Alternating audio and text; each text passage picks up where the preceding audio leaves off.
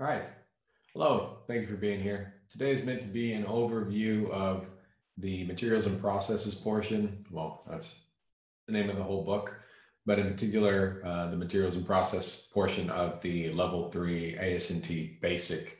The basic was something that I struggled with the most when trying to get my level 3s through ASNT, mainly because I didn't have an engineering background.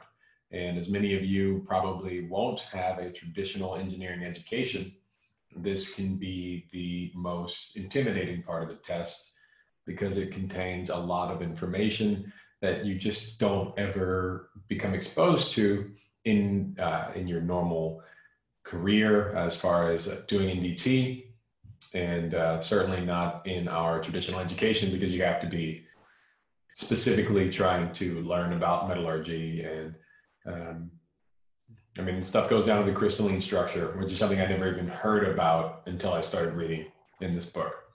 So if you're listening in your car or you're watching on YouTube, this is intended to be a supplementary guide to the material that ASNT sells on their website. So here we go. We're going to begin reading through the materials and processes book, and we're going to end with working through some of the questions that are found in the level 3 basic study guide. Mine has been heavily used, got pages coming all out. I had this thing for longer than I care to admit before I actually ended up passing the test. So, you know, I may have taken the basic more than anybody. So I think that helps to qualify me as a viable teacher. But at any rate, let's go ahead and get into it. We're going to start with chapter 2, the classification, structure, and solidification of materials. I'm going to be doing a lot of skipping around, as not everything is, some of the things are more background and less technical, but I do think that this is a portion of the test that once everything sets in, you won't miss any of these questions because they're not really the kind of thing. But once you understand the definitions and what's being asked and you understand the basic concepts, you'll be able to solve for whatever answer. But of course, we're going to go through questions and answers, and memorizing those is a surefire way to get a passing grade, or passing grade at least. 2.1, classification of materials. Human progress is closely related to the ability to utilize existing and develop new materials for use in different products. Early civilizations have been named by the predominant material adapted for tools and weapons in that period, such as Stone Age, Bronze Age, and Iron Age. Today, we are utilizing a wide variety of materials and combinations of them. We are producing sophisticated objects, from miniature elements and electronic circuits to huge complicated systems, such as airplanes and satellites, consisting of millions of different components. Regardless of how complicated products may appear, everything around us, including ourselves, is made from combinations of 100 or so stable elements. In this chapter, we will briefly review these elements, the way they are bonded, and their influence on properties of the final product. We are going to limit ourselves to engineering materials, that is, materials used to produce devices, structures, and machines, in contrast to materials in biology, food, agriculture, and so on. So that actually is one of the test questions generally. They will ask you, how do you define engineering materials? And it is going to be the materials used to produce devices, structures, and machines. That may not be exactly the answer, but that's going to be one of the questions for sure. 4 main categories. Although there are a number of ways to classify materials, engineering materials are often divided into 4 groups: metals, ceramics, semiconductors, and polymers. And of course, there are chapters for each one of them. Metals seems to be the largest portion of the test, probably because the people who wrote the test have most experience working with metals. Composites is big on there as well, but it's very important that you understand polymers, as they do play a role in composites as well. The difference between thermosetting plastics and thermoplastics, which we will all get into in additional videos. There are also several categories of materials that represent combinations of the above mentioned groups. either in a special form or for use in specific applications. For example, composites are made of 2 or more materials of the above-mentioned groups. Carbon fiber is produced by carbonizing a polymer. Concrete is a composite of multiple different ceramics. Foams are special forms of basic materials, and intelligent materials are alloys of different metals that have special properties. In this chapter, we will briefly describe the general properties of each group and subgroup of materials.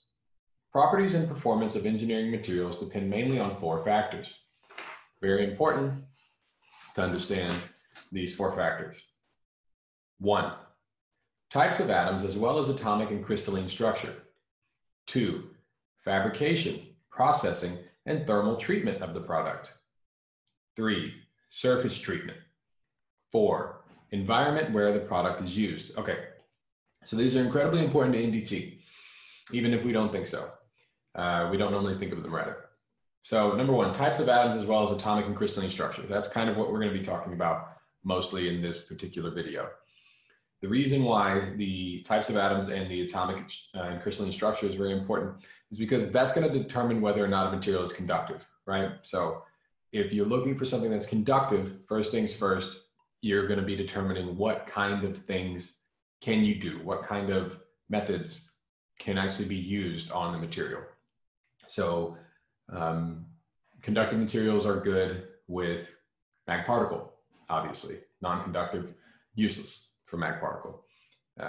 Too conductive, and you have issues, or too permeable rather, you have issues with eddy current, you know. So, you know, those are just a few of the things that you consider when trying to pick an NDT method. And that's what you're trying to be a level 3 for, to be able to look at a new product and figure out what is the best way to inspect this product. Or can it be inspected at all? 2, so fabrication, processing, and thermal treatment of the products. That's another huge consideration as well, because as we'll talk about later, there are things you can do to a material to lose its ability to be magnetized. For instance, austenitization does that to a material. So it's very important to know the thermal treatment or heat treatment of a product. We'll talk about recrystallization and what that does to the crystalline structure within the metal. And, you know, fabrication. So is it a wrought product or was it a cast product? Because that changes the internal properties. It's not always so crucial for us as NDT inspectors to understand all of those things, but as a level 3, it's very crucial because, well, it's going to affect what kinds of inspection, what parts of it you can be inspecting, and grain boundaries can make a huge difference when you're doing, you know, very sensitive ultrasonic examinations. It can make, yeah, you'll see it in phased array. Surface treatment, again, that's going to be a huge consideration. You can't, I mean, you'll see a lot of times engineering specifications will call for a certain RA or RMS value, right? Because if you're trying to do a contact ultrasonic examination, you're going to need a different finish than you would, say, if you're doing mag particle, you know, dry mag, you might be able to get away with a rougher surface than you would. Eddy current, another one, you know, it's going to be very difficult to minimize liftoff if you have an incredibly rough surface. 4, the environment where the product is used. Okay, it's another important thing because that's going to help tell the story of what kinds of defects you can come to expect. If it is a cyclically loaded part or a statically loaded part, you know, static loaded, you might be looking for more deformation type defects and creep, those kinds of things. Whereas something cyclically or dynamically loaded, you would be looking for more fatigue cracks. These are the kinds of considerations that they want you to notice. We will discuss each of these factors in more details in subsequent chapters as well. In order to ensure the quality of the product, we have to perform inspections. The type and accuracy of the inspection will greatly depend upon knowledge of the structure and behavior of the material being inspected. A comprehensive understanding of materials and processes requires several large volumes of specialized books. This book presents the prevailing concepts and an overall introduction to materials and processes in ways that would benefit the NDT practitioner. 2.2.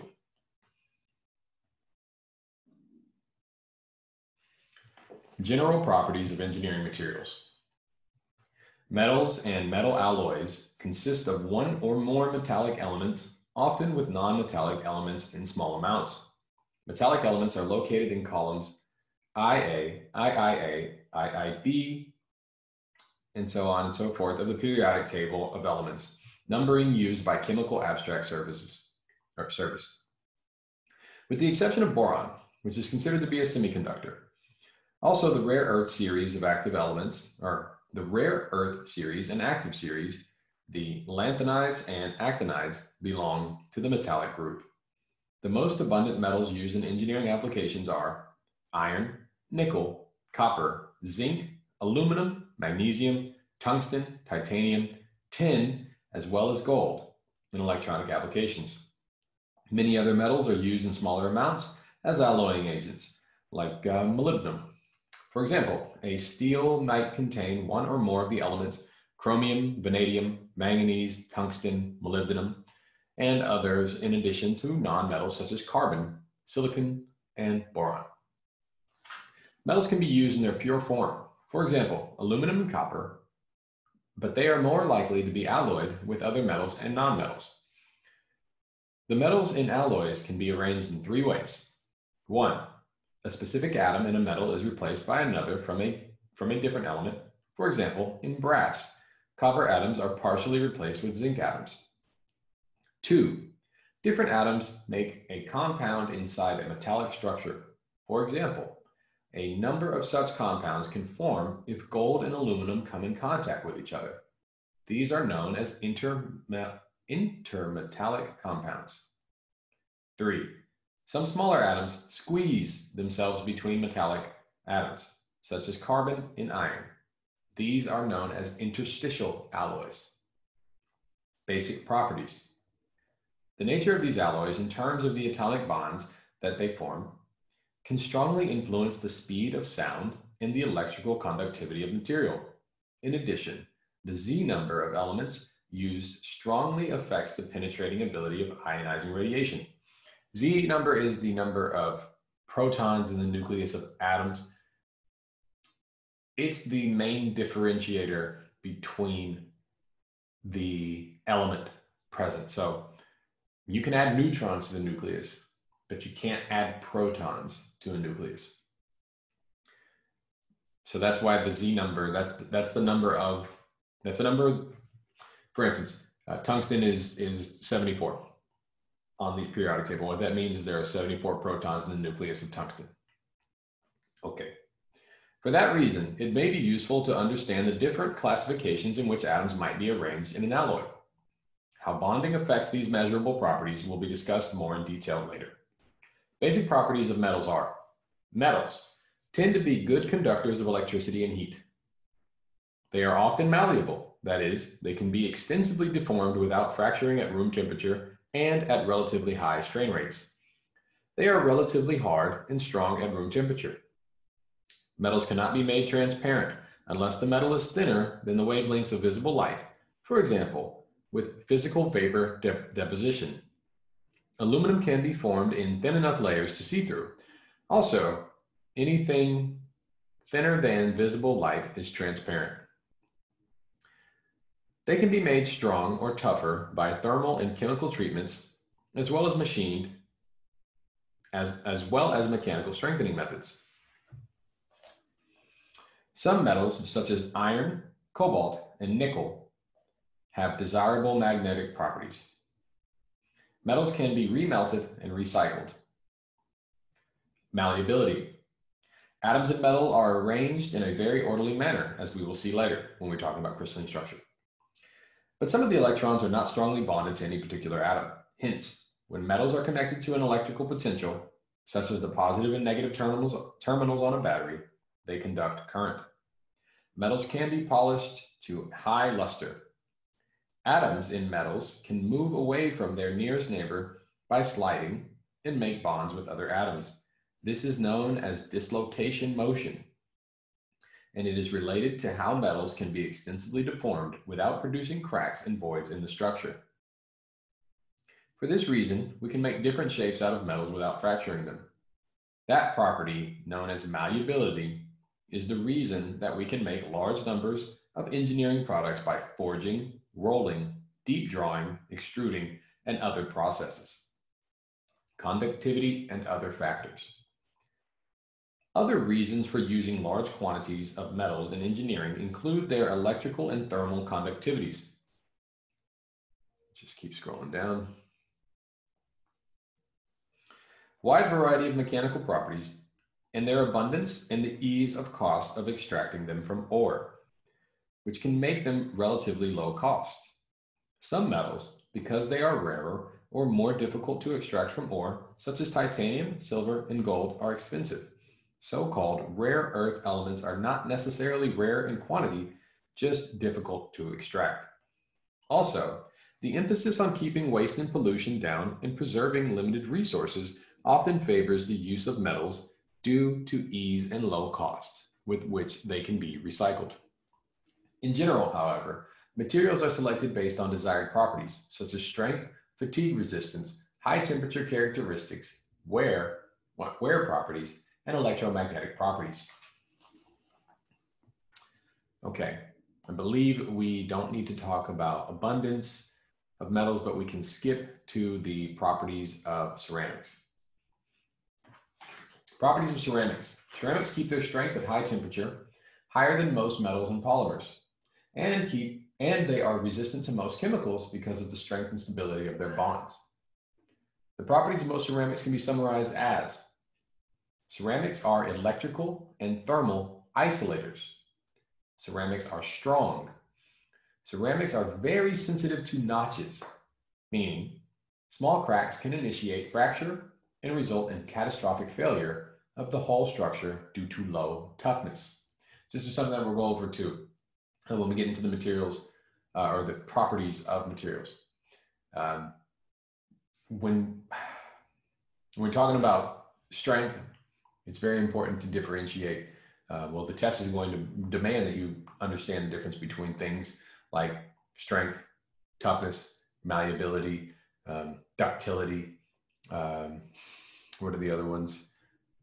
Elasticity. That's just a few. And of course, we'll get into all of them, but it's always very important that you know which feature or which property we're discussing when you're looking at a material. Okay. Ceramics are chemically stable. Some ceramics are used as soft or hard magnetic materials. There are exceptions to almost every one of these rules. Some complicated ceramics are not only electrical conductors, but superconductors. Some ceramics are superplastic. That is, they can be deformed to a large extent at high temperatures. Pure carbon in the form of diamonds is an interesting example of a ceramic that is a poor electrical conductor, but an excellent thermal conductor. Okay, so skipping ahead again. There's not really a lot about semiconductors on the test from what I remember. It is very interesting, but let's go ahead and talk about polymers versus monomers and all of the amazing things therein. Polymers, often called plastics, are substances composed of long chain repeating molecules.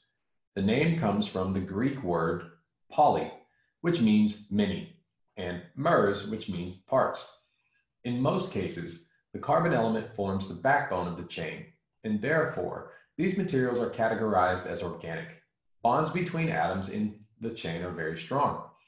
The bond between chains can be much weaker, forming thermoplastic polymers, or equally strong, forming thermosetting polymers. Individual products made from polymers are often called plastics, whereas non-finished products such as elastomers, rubbers, adhesives, coatings, and fibers for composites are called only polymers, not plastics.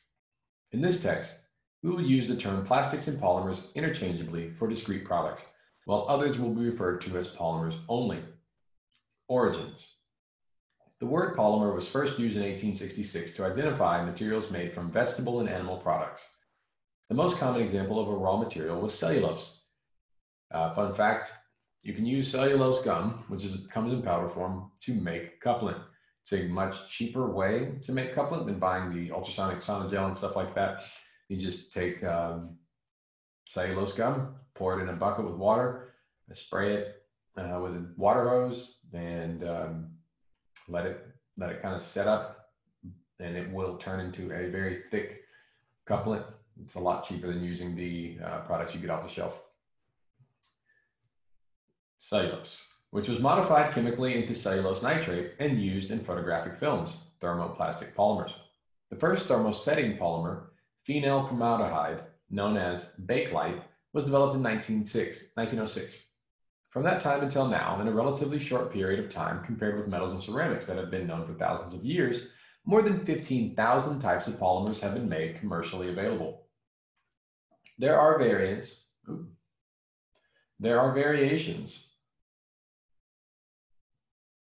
of about 20 basic polymer families. Thermoplastics are used at least 5 times more than thermosetting polymers. Use of plastics. Examples of parts made from plastics are all around us. Milk and soft drink bottles, plastic cutlery, clothing, car tires, car bumpers, often plated to look like metals, toys, gears, parachutes, packaging, foam, furniture, epoxies, latex, paints, rubber balls, fluorocarbon resin coating on dishes, aramid for bulletproof vests. The list goes on. Although concrete, composite, is produced most often by the production of plastics, the production of plastics is increasing continuously. Non-destructive testing of plastic test objects is shown in Figure 2.9. Widely used plastics every day. Widely used plastics for everyday products are called commodity plastics. Those used for engineering products are called engineering plastics. Many plastics can be used for commodity as well as engineering products. For instance, polyethylene, which is produced in larger quantities than any other polymer, is used for plastic shopping bags and blow molded bottles. Commodity plastics, as well as in underground piping and wear-resistant machine parts, engineering plastics. Both groups of polymers, thermosetting and thermoplastics, can be used as a commodity and as engineering plastics. Properties of plastics. Wow, what a difference. If you're listening to this, I'm trying to adjust the screen size for the visual component. And I realized I didn't explain the difference between polymers and monomers, and it's just polymers are a chain of monomers. That's really all there is to it. Properties of plastics. Compared with metals and ceramics, polymers, plastics, have the following characteristics. They are much less stiff, that is, for the same load, they deflect and deform much more than metals or ceramics. For example, about 30 times more than steel. They are, at room temperature, many plastics creep or slowly deform with time, which can cause undesirable deformation and lead to breaking. Thermosets are less strong than metals. However, they often have low density so that their strength divided by density, specific strength. Remember that. Specific strength is strength divided by density. Might be close to that of metals. So one more time. Thermosets are less strong than metals. However, they often have low density so that their specific strength might be close to that of metals. So that would make them really nice to use when you want something that is a low weight, but still gives you the same properties as you would get from something else. They are expandable when heated at a rate often 10 times higher than for metals. They also soften and melt at much lower temperatures than most other engineering materials. They are flammable to different degrees. They are chemically inert and do not corrode, but most of them disintegrate with repeated exposure to ultraviolet radiation. or sunlight, ultraviolet radiation. Some polymers, for example, nylon, absorb water and swell. Most plastics are more affordable than other engineering materials. Most thermoplastic polymers are extremely ductile and malleable and can be easily formed into complex shapes. The same is true for thermosetting polymers before they are cured. That is probably the main reason that they are so often used in everyday life and are gaining competitive edge in engineering applications. Bioplastics are biodegradable, and other thermoplastics, such as fluorocarbon resins, have advantageous wear properties. Polymers exhibit a wide range of properties due to variations in bonding, chemical elements, added fillers, and modification techniques. We will briefly discuss different types of polymers and modification techniques in a later chapter. Here, we will only describe the most common properties of thermosetting and thermoplastic polymers and compare them with properties of metals and ceramics. All right, and so now we'll get into the difference between thermoplastics and thermosetting polymers. The majority of produced polymers, approximately 85%, are thermoplastic. The main reason for this is that the common thermoplastic polymers, such as polyethylene, which is the most common of all, are produced from relatively inexpensive base materials, petroleum and natural gas. In addition, the final product can be produced at low cost in large quantities using injection molding, blow molding, and thermoforming processes.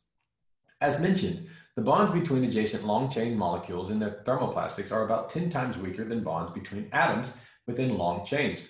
These weak bonds, called secondary bonds, determine the overall strength of the polymers. It is hard to break covalent bonds within long molecules, but it is relatively easy to break secondary bonds, separating molecules from each other by applying a mechanical force, pulling apart, or thermal energy, melting. The material will disintegrate, although the long molecules might still be intact. Therefore, thermoplastic polymers are in general less strong and melt at lower temperatures than thermosetting polymers, where bonds in all three directions are relatively equal. Thermoplastic polymers are more ductile and tough compared with thermosetting polymers. One big advantage of thermoplastic polymers is that they can be remelted and recycled, while thermosetting polymers cannot. There are two types of thermoplastic: semicrystalline and amorphous. Crystallinity can strongly affect the properties of a polymer. Okay, so there it is.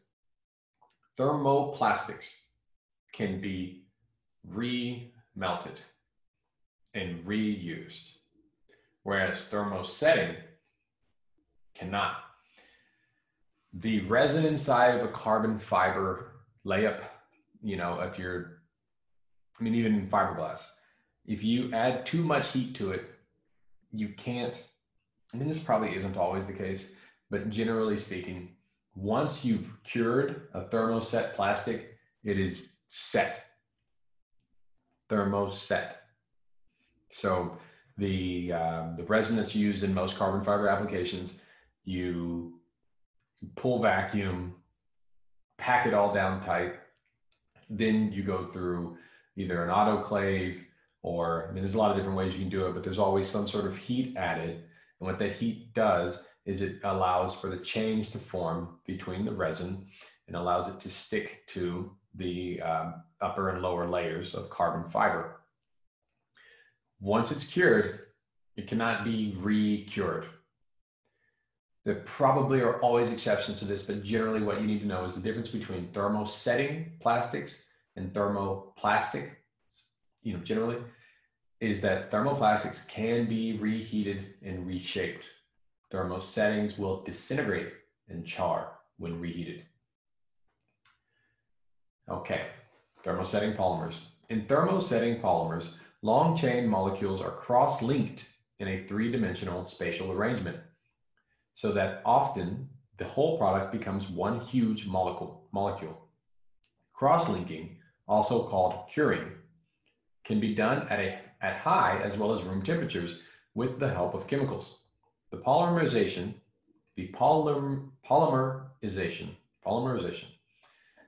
linking into long chains, of the product generally takes place in two stages. The first, in a chemical plant, where the particles are partially polymerized but still deformable, and the second, at the part producing facility, where cross-linking is completed under heat and pressure during the shaping of a part.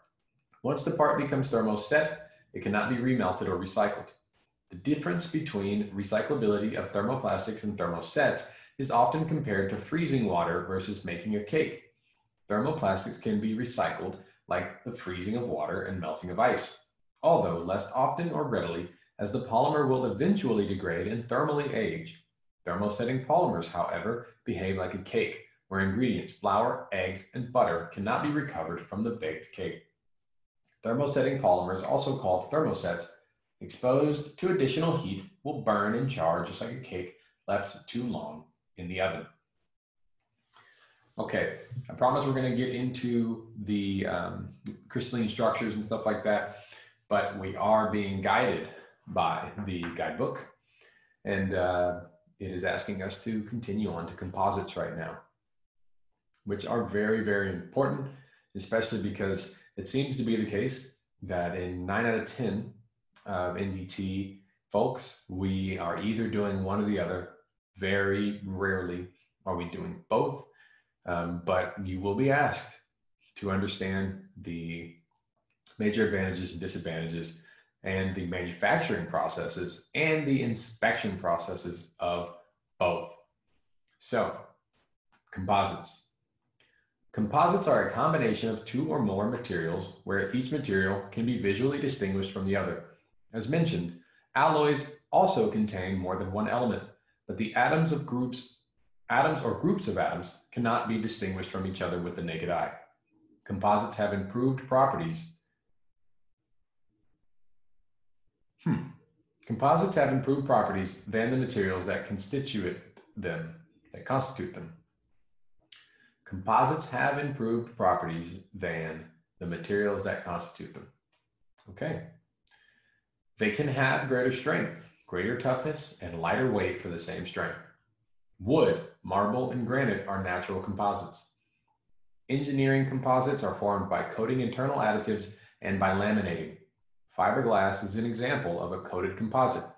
Glass fibers are coated by a polymer to produce a strong and light structure. Sporting equipment, such as tennis rackets, may be made of thermosetting polymers reinforced with carbon fibers. The US penny is another example of a coated composite, where copper is pressed on zinc. The material cost for producing a copper-clad zinc penny is much lower than using pure copper. Honeycomb structures, where an aluminum core or sheet, for example, is sandwiched between layers. This is probably the most common type of engineering composite. Honeycomb structures, where an aluminum core or sheet, for example, is sandwiched between layers of graphite and polymer composites, are lighter than solid aluminum and produce the same strength. Another honeycomb structure is flame-resistant meta-aramid paper and press board. Particle board is a composite of wood chips with epoxy polymer. Plywood is a composite of wooden panels layered in different directions to overcome directional differences in the strength of wood. So aluminum core is possible. It can be honeycomb, so it looks like bee, honeycomb that bees make, or it can also be rectangular. So they call that overexpanded sometimes. It can be made of aluminum. It can be made of phenolic, which is another kind of thermoset polymer. There are basically no limits. I mean, you can use foam core. There's no limits, and there's obviously good engineering reasons to use one over another. Probably the primary consideration would be strength in a given direction. Yeah, that'd probably be the main thing. It's always a trade-off between weight and strength. The most common composites used today in engineering consist of high-strength, crack-sensitive materials: glass, carbon, boron, and others. Dispersed as particles, continuous fibers, or woven mats immersed in the matrix of thermosetting or thermoplastic polymers. Composites with matrix consisting of thermostatic polymers are easier to manufacture. Thermoplastics do not easily wet the fibers to make continuous structures, and they are mostly used in composites with chopped glass fibers. In 2003, only 10% of manufactured composites had thermoplastic matrix. However, attempts have been made to increase this percentage due to the advantages thermoplastics offer in recyclability and less time needed for manufacturing. Properties of composites. Look at that. Well, if you can see the picture, it's pretty cool. What you're actually looking at is a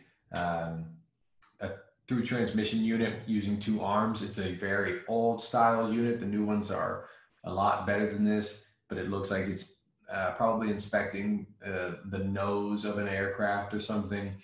Looks like it is a fiberglass, maybe astroquartz composite. So the figure 210 says ultrasonic testing of aircraft composite assembly using squirter technique. This system is sometimes referred to as a gantry. It's a TTU system. And yeah, pretty neat little picture. Properties of composites. Properties of composites are greatly influenced by the type of matrix and the type, shape, and size of reinforcement materials used.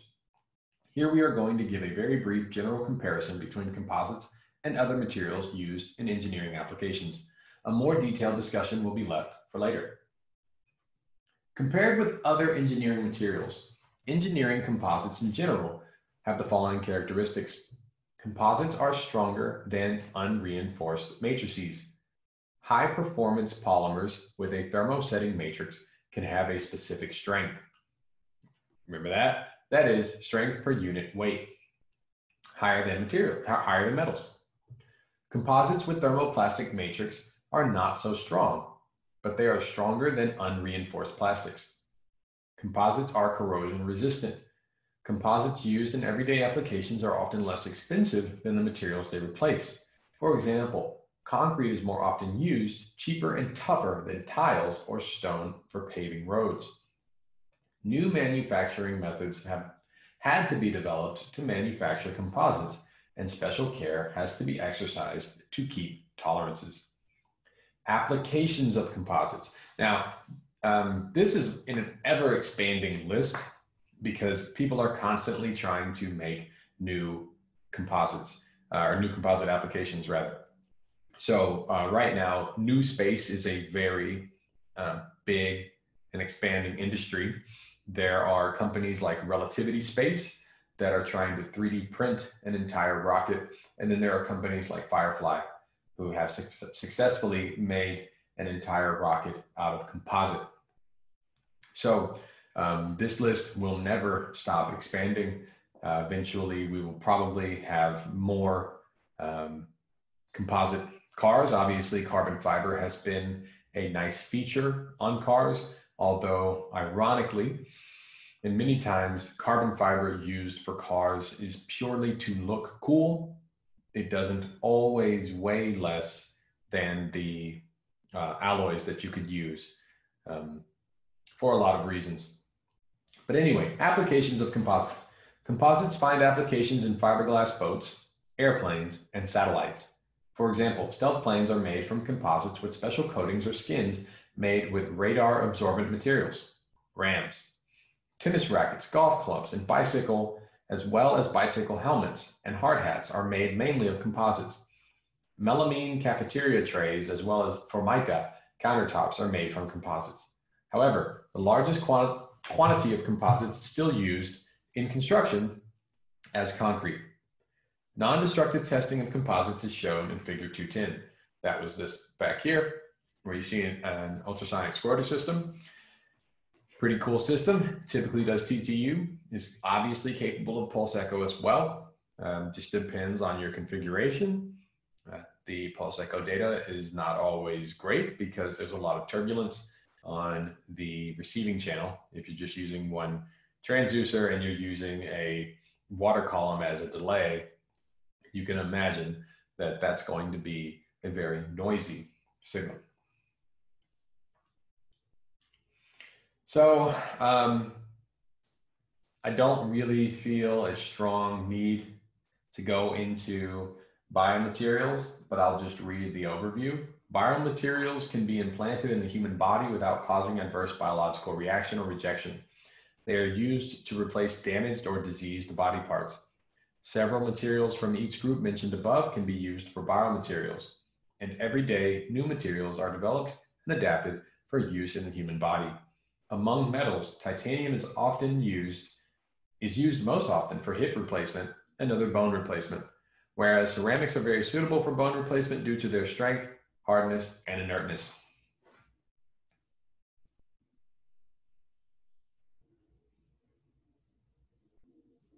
Skipping ahead.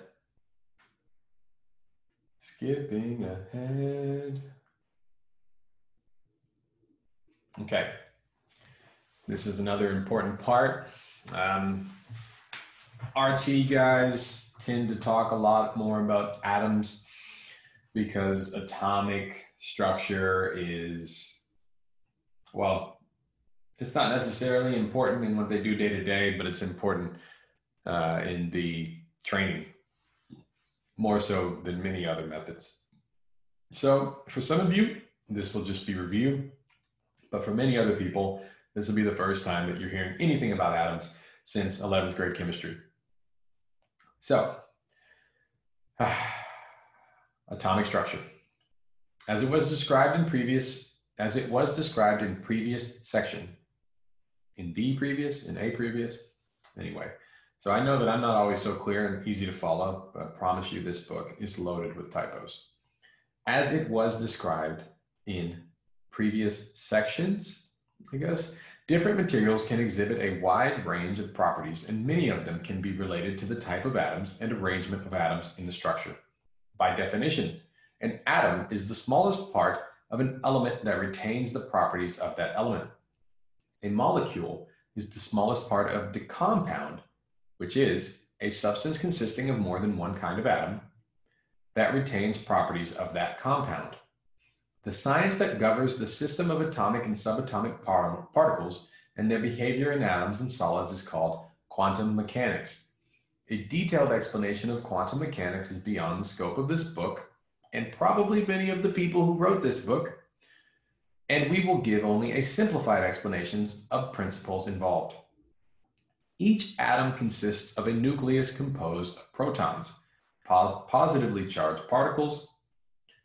I do like that it puts in there that's an arbitrary convention, because interestingly enough, and this is very parenthetical, it's not necessarily important information, but it is interesting.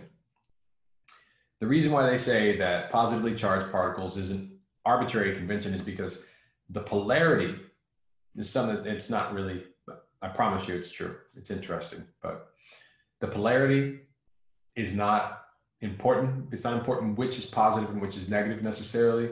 It's important that they oppose each other. So we describe and have described for forever protons as being positively charged and electrons as being negatively charged, and then neutrons of having no charge. But it's not important which is negative or positive. It's important the way they behave, and it's important that they're polar, meaning that they have opposing charges. Interesting, really cool that they put that in there. But again, beyond the scope of the book, but just a little tidbit to know. It's trivial, and I like the trivia. But positively charged particles, those are called protons, and that's what it'll be called on the test and anytime you see it. So that's what's in the nucleus. You've got protons and neutrons, which are not electrically charged. So you could say that the nucleus overall has a positive charge because it is made of protons and neutrons. Remember again that the number of protons in the nucleus, the Z number, is the atomic number, right? So the number of protons in the nucleus is what gives the element its structure, essentially. Okay. The nucleus is relatively stationary and very small. It's about 10 to the negative 14 meters. It is encircled by a thinly dispersed moving electron cloud of varying density so that the diameter of the atom is on the order of 10 to the negative 10 meters. about 10,000 times larger than the nucleus. Both protons and electrons have equal magnitude of electrical charge, 1.6 times 10 to the negative C, and electrons have an equal magnitude of electrical charge. I'm sorry.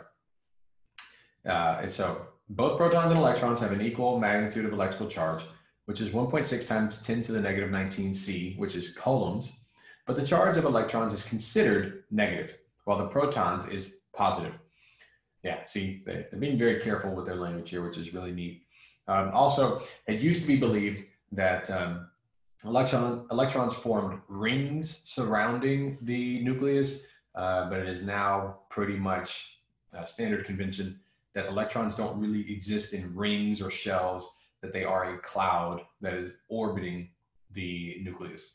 It's, again, very trivial, but I'm glad that this book made the distinction, because it seems to be the case that that is a more accurate representation of the way atoms are formed. So the classic picture of the atom that we've seen in all of our school books, where you have these different shells, that is not actually the case, but it works for physics as an example or a model, because as we'll go on to continue or to talk about, you'll see that electrons constantly drop in energy and increase in energy.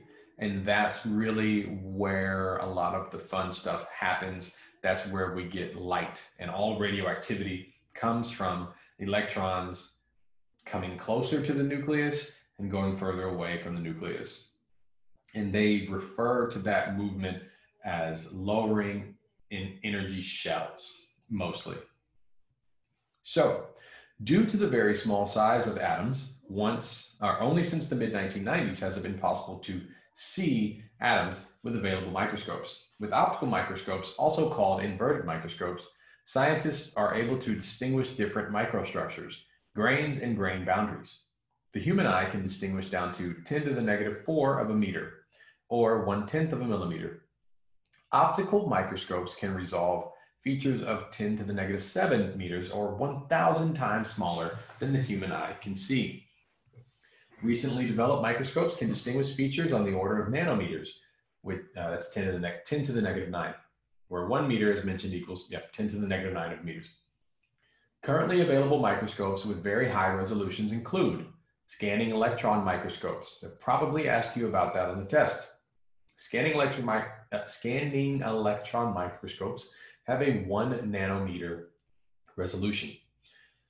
Transmission electron microscopes, TEM, are less than 1 nanometer. They're 1/10 of a nanometer, or 0.1 nanometer. Atomic force microscopes, same as the transmission electron microscopes, are down to 1/10 of a nanometer, or 0.1 nanometer resolution. Scanning tunneling microscopes, STM, they have 1/100th of a nanometer, or 10,000th of a nanometer depth, and 1/10 of a nanometer, or 0.1 nanometer lateral resolution. Lateral, side to side. Depth, obviously, is a projection. These sophisticated microscopes are bringing humans into the range of seeing individual atoms, although the processes that they use do not create images using light as with optical microscopes. Although specific scanning probe microscopes differ from one another with regard to the type of interaction that is monitored, these instruments have provided a wealth of information about a variety of materials, from integrated circuit chips to biological molecules, and have helped us move into the era of nanomaterials and engineered atomic and molecular structures. Moving on, now we're talking about the thing that we all dreaded in high school, the periodic table of elements. It's a very useful tool if you want to appear smart. Atomic number. The atomic number, referred to as the Z number, is the number of protons in the nucleus. For a neutral atom, that is, completely without missing electrons, important. The number of protons is equal to the number of electrons, important. This atomic number ranges in integers from 1 for hydrogen to 92 for uranium. the highest of naturally occurring elements. It is given in the top of each square in the periodic table of elements, as shown in figure 2.14. All right.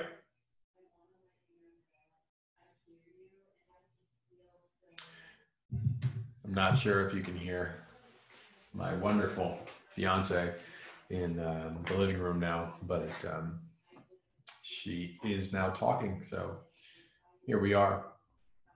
Moving on. Atomic mass. Masses of atomic particles are very small. Protons and neutrons have approximately the same mass, 1.67 times 10 to the negative 27 kilograms, while the mass of an electron is equal to 9.11 times 10 to the negative 31 kilograms, or approximately 1/1836th of the mass of a proton. The total mass of the atom is found when the masses of protons and neutrons are added together, while the masses of electrons are mostly neglected. So, in short, the atomic mass is the combination of neutrons and protons in the nucleus. Electrons are mostly ignored. The Z number is the number of protons in the nucleus. The Z number is also the atomic number. Z number, atomic number. That's where it's located on the periodic table. Uranium, 92. That means there are 92 protons in the nucleus. The atomic mass of uranium is different. That's the number of protons plus neutrons in the nucleus. Got it. While neutral atoms have an equal number of protons and electrons, that is the reason they are neutral, since the positive charge and negative charges cancel each other out.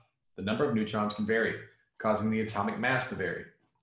The atomic are the atoms of the same element that have different number of neutrons in their nucleus and therefore is different atomic mass, called isotopes. That's how you get radiation. When you have two types of the same element, but they have different number of neutrons in the nucleus, you tend to create instability. Boom. For simplicity, a new unit of mass was introduced, the atomic mass unit. The AMU is equal to 1/12 of the atomic mass of carbon-12, the most common isotope of carbon. Carbon-12 contains 6 protons, 6 neutrons, and 6 electrons. Therefore, the atomic mass unit is approximately 1.67 times 10 to the negative 24 grams, or 1.67 times 10 to the negative 27 kilograms. Conversely, 1 gram is equal to 6.023 times 10 to the 23rd AMU. The mass of every atom in the periodic table of elements expressed in the AMU unit is given at the bottom of each square below the chemical symbol for the element. For example, iron has an atomic mass of 55.85 AMU. That is, 1 atom of iron has approximately 55.85.16 times 10 to the negative 24 grams, which equals 93.264 times 10 to the negative 24 grams. Trivially, 1 gram is the weight of 1 chickpea, which is really weird, but that's what it is. You can look it up. Also known as a garbanzo bean. Another way of specifying the mass of an element is specifying the mass per 1 mole of atoms. Moles, this is, 6.023 times 10 to the 23rd power, so-called Avogadro's number of atoms and molecules. For instance, 1 mole of iron atoms, or Avogadro's number of atoms, has a mass of 55.845 grams. This can be attained by multiplying 1 iron atom. Look, I'm just going to skip this because I know it's not. You just need to know, maybe you might need to know that a mole is Avogadro's number, and that Avogadro's number, or a mole, equals the value of 6.023 times 10 to the 23rd. Okay. Atomic weight is different than mass, as all weight is different than mass to a degree. Instead of mass, material scientists often use the term atomic weight, where weight is mass multiplied by gravitation. It is what you read when you put something on the scale. It can be represented in grams or kilograms, for example. Often used terms in material science for iron are as follows. Atomic weight of iron, 55.845, and molecular weight, or weight of 1 mole of iron, is 54.845 grams. Note, in engineering, the unit for weight or force is 1 Newton, which is approximately 1/10 of 1 kilogram.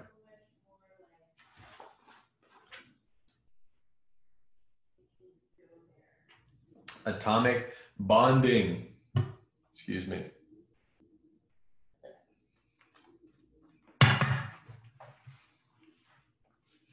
Atoms are assumed to be spherical, although this assumption is not always justified. Electrons exist around the nucleus in orbits with different radii, each representing a different energy level. Only 2 electrons, which must have different spins, can have the same energy level. This is the so-called Pauli exclusion principle. Some different energy levels are combined into shells. The electrons that occupy the outermost shell are called valence electrons. And these electrons are extremely important as they participate in the bonding between atoms to form atomic molecular groups. Furthermore, many of the physical and chemical properties of solids are based on these valence electrons. Some atoms have stable electron configurations. That is, their valence electrons are completely filled. These elements are these are the noble gases: helium, neon, argon, krypton, and xenon. They are inert. The reason why they're inert is because they have a full valence shell of electrons. It's important. Inert meaning non-reactive, by the way. So they are inert or noble gases, which virtually do not react chemically with other elements. Some atoms of the elements that have unfilled valence shells assume the stable electron configuration by gaining or losing electrons or sharing electrons with other atoms. Atoms that have an electrical charge are called ions.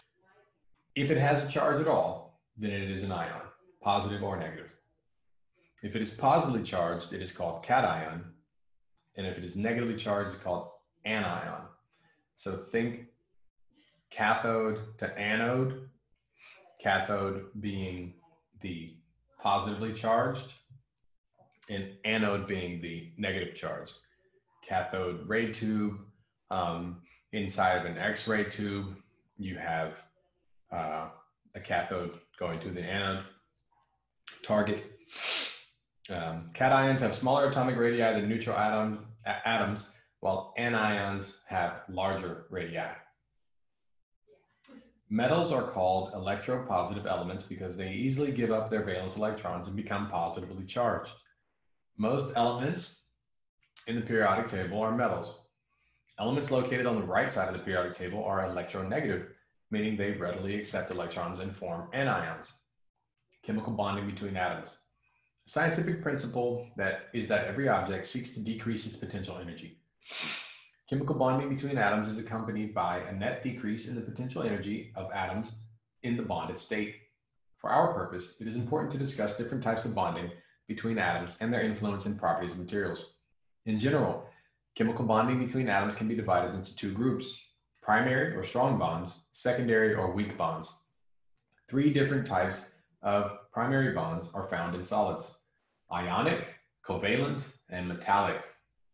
Strong bonds mean that large amounts of energy have to be spent to separate atoms. This energy can be mechanical, work done to break the part, or thermal, energy necessary to melt the part. Therefore, stiffness of the part and melting temperature are indications of the strength of the bonds. Ionic materials have high melting and boiling points due to a strong ionic bond. Ionic bonds are one where the atom is basically, or the electrons are basically stolen, whereas covalent, the electrons are sharing shells. Just an interesting thing. However, if the strong bonds are present only between certain sets of atoms, as with covalent bonds, Materials can easily be broken or melted into molecules at low temperature without separating strong primary bonds in each molecule. It is important to understand these key aspects of atomic bonds in order to predict how measurable properties might change due to differences in chemistry and temperature. Figure 2.15 shows how the energy of two atoms interacting with each other changes depending on how close they are to each other. The steep wall near the y-axis indicates that two atoms cannot be easily pushed into each other so that they occupy the same space. This can be done, of course, and it is known as nuclear fusion. As the two atoms get farther apart, they interact less. There is a trough in the curve, which is the equilibrium bonding distance at 0 degrees Kelvin, or absolute zero, which is a theoretical number. Atomic responses to increase in temperature. When atoms increase in temperature, they gain kinetic energy and vibrate. Temperature is essentially a measurement of kinetic energy of atoms. Because the bonding curve is not symmetrical, an atom that vibrates more and more will be, on average, slightly further away from the minimum of the bonding curve. This is the cause of thermal expansion, which is why most materials, with the exception of polymers, expand when heated. Some exceptions exist during phase transformation, such as ice melting as well. This causes a change in material stiffness. The stiffness of the material is directly related to the shape of the bonding curve. So this is funny.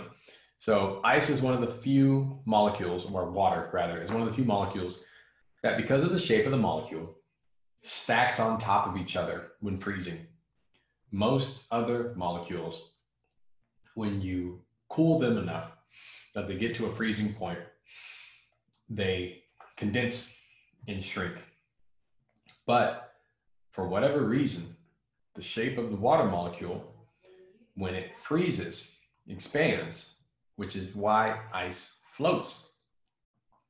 And interestingly enough, if ice didn't float, life on Earth might not exist. I can't explain that, but I heard a smart person say it one time, so I like repeating it because it makes me sound smart. So,